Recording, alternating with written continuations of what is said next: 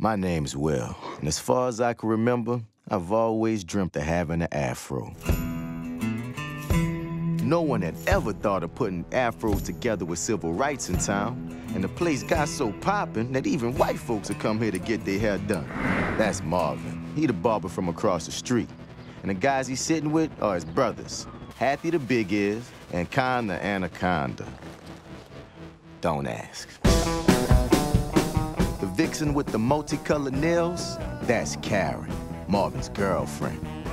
The portrait gallery wouldn't be complete if I didn't tell you about NOLA. But her brother is a bit jealous, so I try to keep that affair confidential.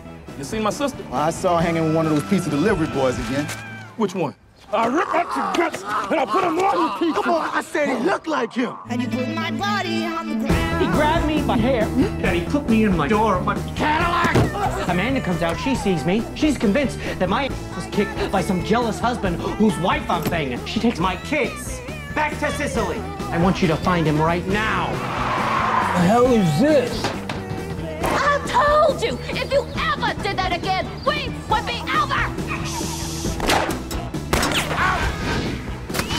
I didn't. Hati was the one. I'm the one that did it. Hands on your heads, don't move! Don't move or I will shoot you! That was not part of the plan.